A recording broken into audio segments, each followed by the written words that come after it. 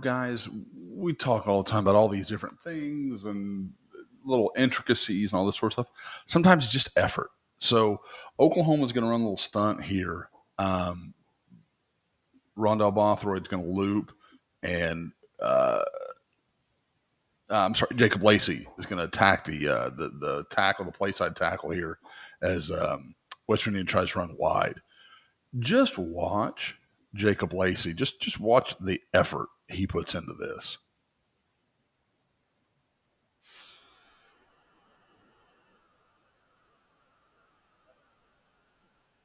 Is I'm not going to let somebody get wide of me. Whatever else happens behind me, I'm going to be wider than this run game here. So, like I was saying, you can talk all you want about scheme and being creative. A lot of defense is just effort, and Jacob Lacey just it's a hell of an effort right here. Just fights across that guy, and I mean, believe me, that guard knows the whole thing. He's got to get around this side. Like he knows he's in trouble right now. Like this is a problem.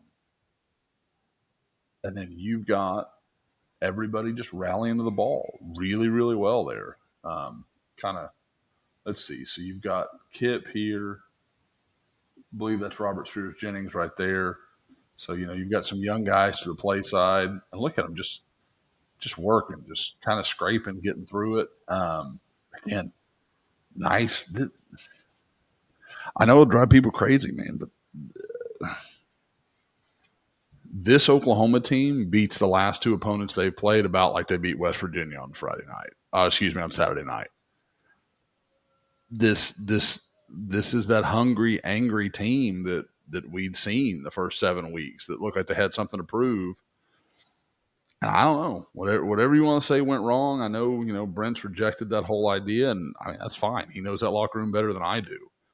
Um, but I can't deny what my eyes see, and these guys just look different. And I mean, part of that is this guy right here. I mean, Danny Stutzman on the field will fix a lot of your problems. Um, but just look how well they rally the ball there. I mean, I'm talking about Jacob Lacey, but man, I just love watching Kip Lewis play football. Like, look, okay, he misses.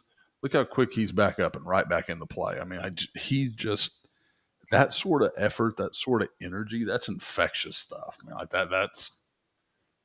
that's really, really promising. So anyway, just want to highlight, like I said, more than anything, Jacob Lacey and his effort on that play.